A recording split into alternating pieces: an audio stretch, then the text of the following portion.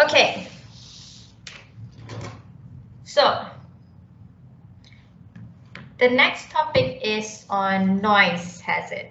Okay, so noise hazard is something that's not alien to us or to anybody.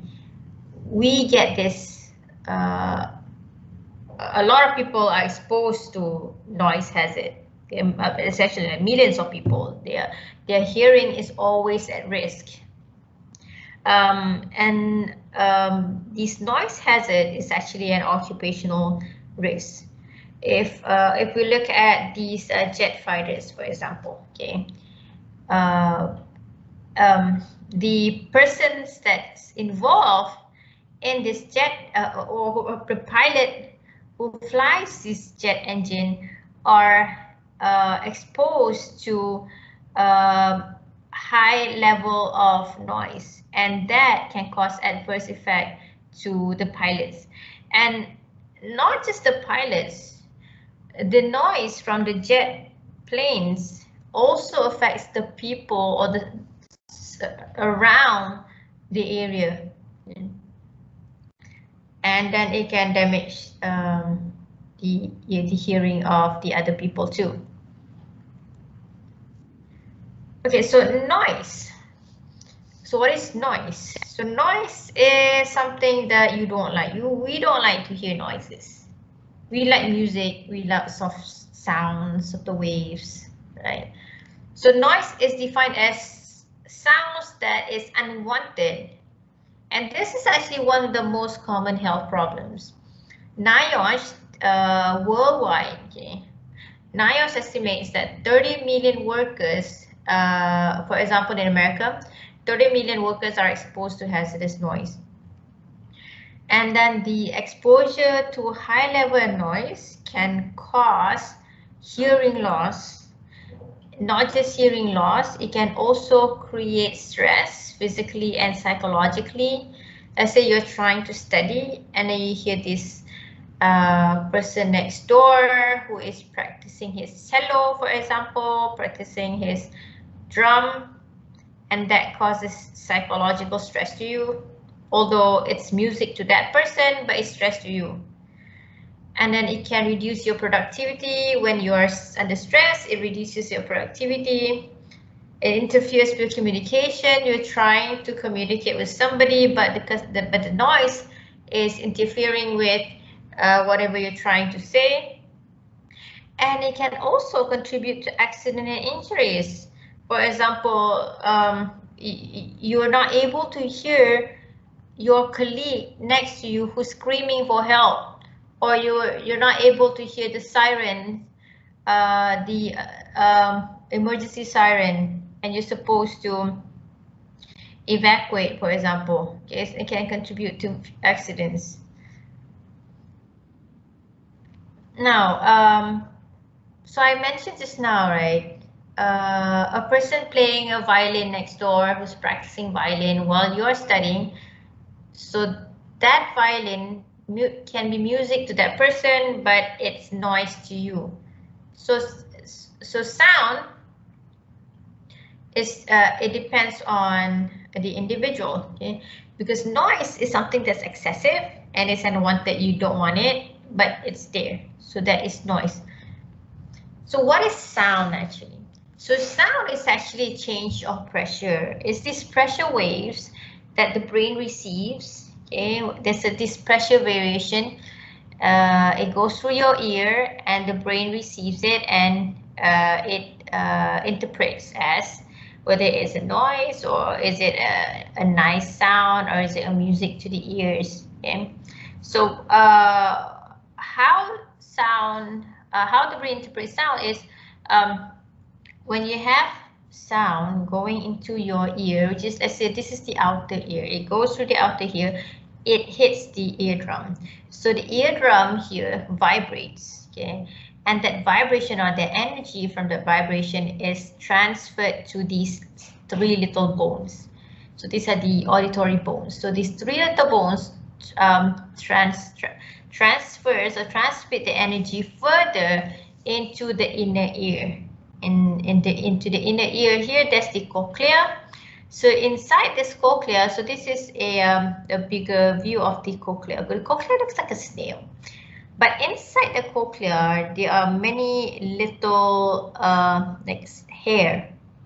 So these hair, they move as they receive the energy.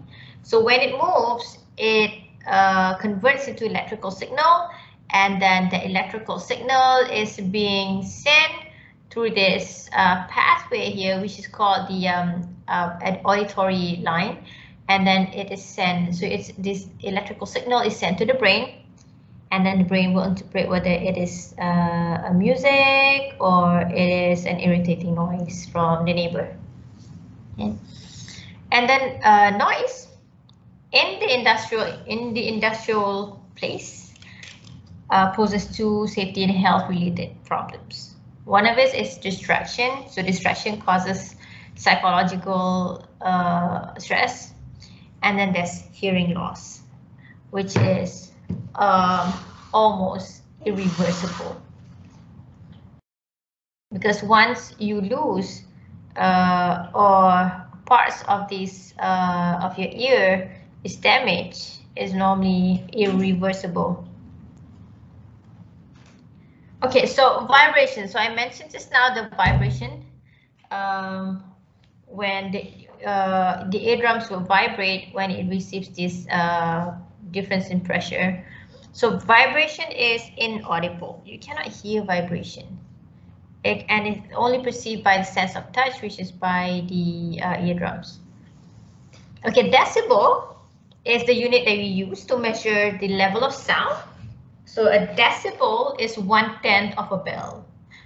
So 1 decibel represents the smallest difference in the level of sound that can be perceived by human ear. That's the lowest that we can hear.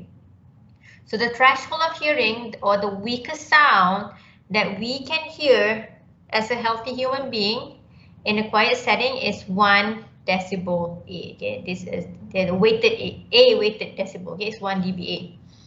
And the threshold of pain, which is the maximum level of sound that we can perceive without experiencing any pain, is 140 decibel. Now NIOSH has a guideline of general estimates of work-related noise, and say the weakest sound is heard by the average ear is 0. A whisper, so if you whisper, or if you hear the rattling of leaves by the wind, so that's actually about 30 decibels. But a normal conversation is around 60 decibel, or maybe if I increase my voice and shout, and then that's probably about 70 decibel. Okay, so the telephone, the ringing of a telephone, well, nowadays there's a lot of different types of telephone. So a telephone would ring, the ring of a telephone is about 80 decibel, and NIOSH has put a limit that if you're exposed to greater than 85 decibel, it can cause hearing loss. Okay, so what does it mean? Does it mean that if you use a hairdryer, if you use a power lawnmower, if you use a wrench, if you use these things, if you hear ambulance sirens, you're going to lose your hearing? So no. What it means here is if you're exposed to greater than 85 decibel for extended time period, and then let's say for 8 hours a day, and you keep hearing it every day, then you are at risk of losing your sense of hearing. Okay, so you can see a hairdryer, but you don't use hairdryer for 8 hours straight every day for 365 days, right? But if you do, it can cause hearing loss the same as hearing a rocket launch. Okay.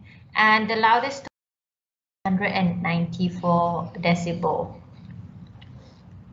So these are the examples that are given: the belt sander, the hand drill, bulldozer, spray painter, chainsaw, pneumatic percussion drill, jet engine at takeoff, and so on.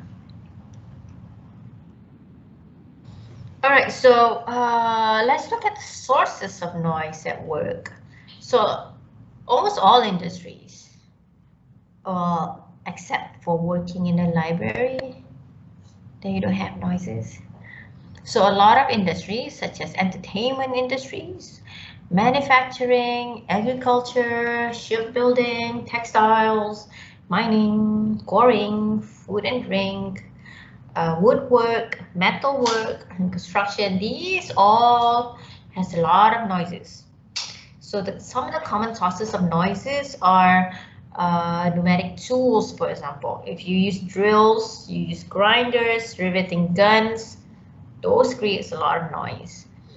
And electrical tools such as circular saws, cutter heads, engineering processes, metal fabrication, ventilation equipment that keeps on running continuously, electrical motors and generators, the use of heavy machineries, workplace transport, production lines, and loud music. So those are sources of noise at work.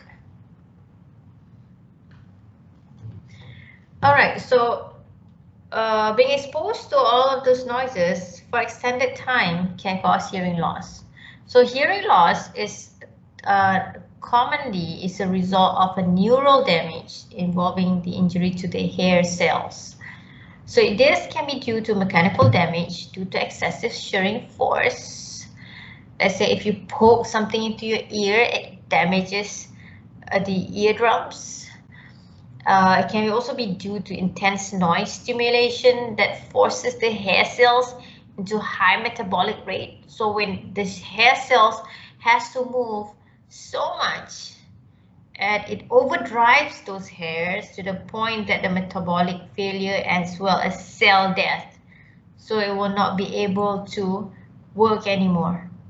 And the hair cell inside the cochlea, once it's destroyed, it cannot be regenerated.